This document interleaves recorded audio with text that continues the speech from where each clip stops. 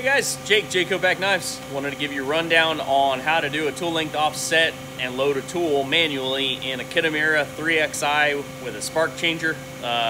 It is running the fanuc 16iM control, which I think pretty much all the Series 16i controls will work the same. I think M is a mid-year change or something like that. I don't know. But at any rate, what we're going to do is we're going to load the tool height offset for tool 10. I already manually put tool 10 in, but let me give you a rundown on how to do that, and we'll kind of go from there.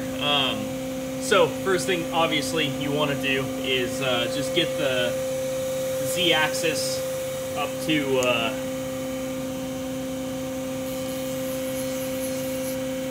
its 0 or home position. So I just moved it down to jog it off the limit switch. As I said already, I've got tool 10 loaded in the spindle, but I'm going to show you how to do it anyway. So you can just come up, MDI mode, just type in G28, G91, Z0, end of block, insert. You'll see it come up right there. There's your end of block, Z0, G91, G28. Hit cycle start. Put your rapid at like 25 or 1%. I'll just turn it to 1% so you can see this thing move. Or not. I'll turn it to 25. It moves up. Now it's homed. Okay, now you can do tool changes. So let's just do, just a tool change manually, just MDI, just so you know how to do it. First thing you do is obviously make sure you're in MDI mode. We already took it to our G28 Z0. So now you just type in, like, say, tool 5, M6, and a block, insert. Now what it's going to do, locks the spindle, swaps in tool 5, shows tool 5 is in the spindle. There's actually nothing in there because I didn't have anything in the carousel. Now it actually loaded tool 10 into tool 5 spot, but I don't care because I know that. I just wanted to show you how to do a manual tool change. So now I'm going to call tool 10 back up. Tool 10, so T10 M6, and a block, insert, cycle start. Voila. Tool 10 is in there. It's a 1/4 inch reamer, and now we're going to set the tool height offset. So, like I said, I've got my height indicator in there right now. Tool 10 is in the spindle. In order to manually put that tool in the spindle, you have to be in manual mode or handle mode.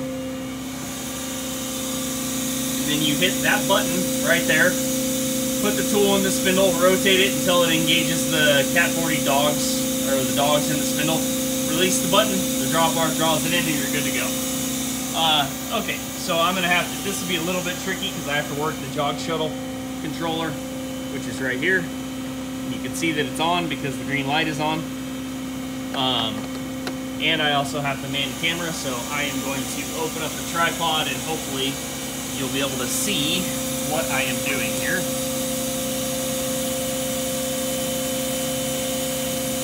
And hopefully I can see what I'm doing. So, I'm going to jog down. I'm going to be in times 100 mode just to get it down there. And then I'll just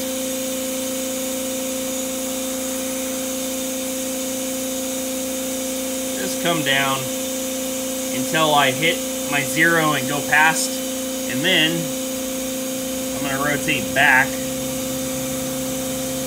to 1. That's tenths increments. That's just how I prefer to do it. Get that to focus again, and then I'm going to back up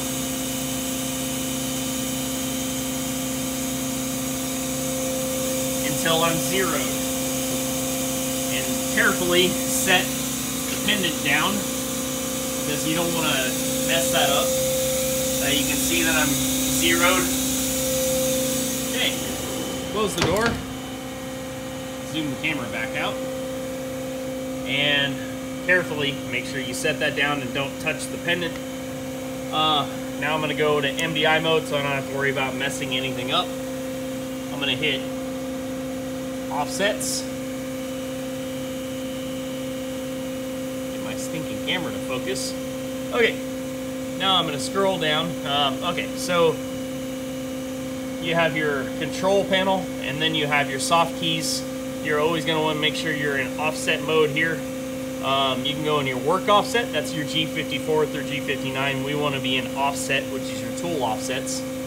And then you want to scroll down to offset number 10. Okay, now, this is the confusing part because I'm looking here and there is nothing.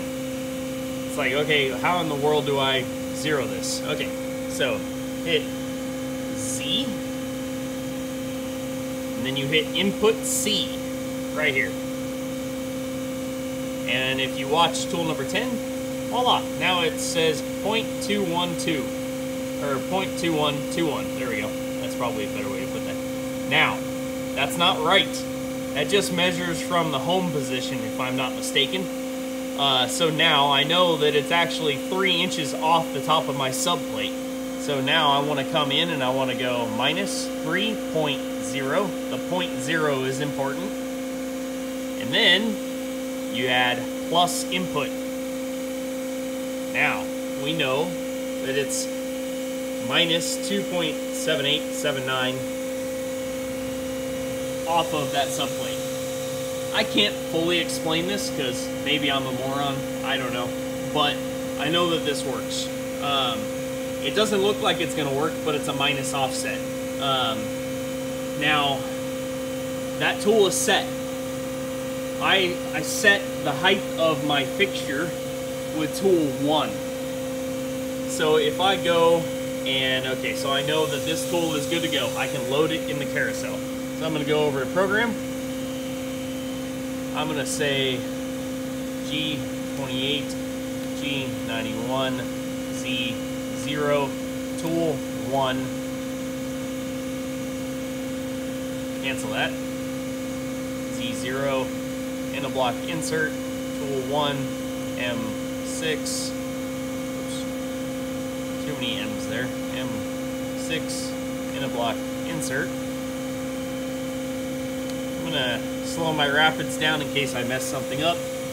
Hit cycle start, and if you watch the control, it's gonna raise up. And it's going to do a tool change to tool 1. Tool 1, for me, it's just a really long 3/8 reamer. So if I go back over to manual mode,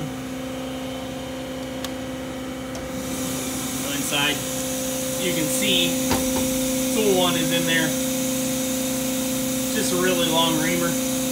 And what I will do is I will jog that tool down to the top of the part with my height indicator on there, and I will zero that, and I will put my offset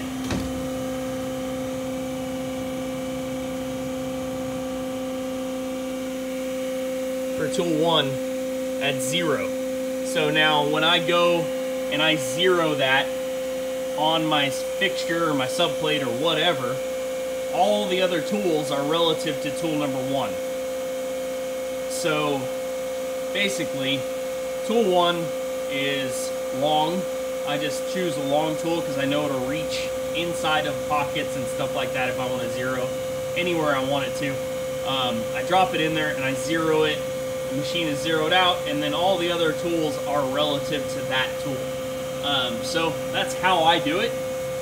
It may not be the best way. You know, you're welcome to give me a rundown or a point out to another video here on YouTube or wherever that can give me a better way to do this or faster. I know that there are ways that you can come in and do a tool height offset from home position. You can just hit it and it'll automatically do the tool change to the next tool in the carousel. and then, you know, it does all the G28, it swaps tools, and then you just run it down, zero it, hit the button, and it does it again automatically.